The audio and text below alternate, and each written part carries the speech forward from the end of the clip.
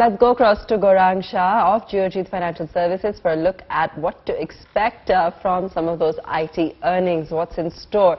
Gaurang, take us through, given that we've seen consistent outperformance by the IT majors, what really is in store this earnings season? So very strong verbatim as far as the management, post-management press conference for more so for the second quarter. First quarter of this financial year was strong expectation of return to normalcy. Second quarter surprised all of us with the kind of big ticket clients and the constant currency attrition rate coming down, employee per cost being in a very controlled manner, and more importantly, I think service industry is something that adjusts to this new normal which we all are living into sooner rather than later.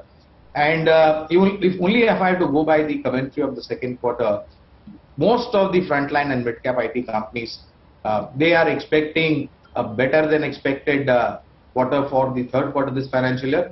Fourth quarter could be even better, given the opportunity that lies not only in the global markets but also in the domestic markets. I think they've got a great opportunity. And we at Geojit believe that IT could be one of the star performers, at least for the next 2 or 3 or 4 quarters. Gaurang, thank you so much for joining us and giving us a quick peek into really what to expect as earnings season gets ready to kick off. We've seen a record number of new traders and investors in 2021. Despite the recent correction, Nifty rose 23% for the year. Greed and fear have played a significant role in the ultimate lap of 2021. Zerodha founder and CEO Nitin Kamath in his recent tweets highlighted that just 1% of active traders make more than bank fixed deposits over 3 years time frame. He further added that traders with an alternate source of income tend to do better or have higher odds of winning than those who rely only on trading for a living. Further, the pressure to generate profits daily or monthly can lead to more mistakes. The closure of a factory manufacturing mobile handsets for Apple, Oppo and Vivo at a location close to Chennai could extend up to 10th of January. The Foxconn plant in Sri Perumbudur had shut on the 18th of December after agitation by women employees. The protests were against an incident of food poisoning in dormitories. 150 employees had to be admitted to hospital. The employees were also protesting living conditions at the Foxconn factory campus. According to latest reports, talks are still on between trade unions and the state government.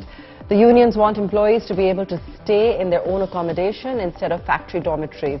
Nearly 95% of total employees in the factory are women.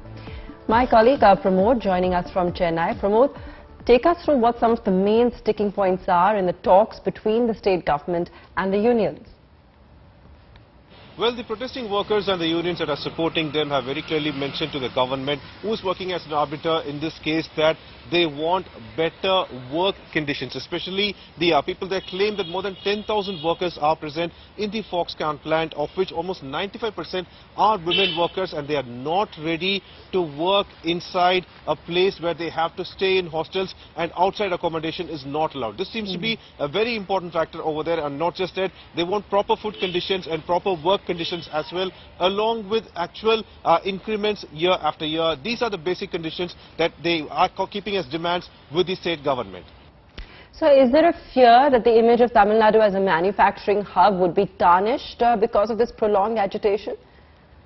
Well, Tamil Nadu government has made it very clear. They want to make Tamil Nadu a $1 trillion economy by 2030, and that's the reason the state government is showing extreme interest in this particular case to make sure that this is handled amicably and solved as soon as possible. Not just that, the district officials are also employed over there. On Foxconn's part, certain mishandles has also been brought forward, especially about the food quality and such, which led to the protest at the first point. And to provide them with better work, the state has interfered, and they have stated that all that could be given for the workers will be brought in and accomplished to make sure that there is no hassle. And Tamil Nadu being a state with a lot of economic value, the state government is showing extreme interest in this case.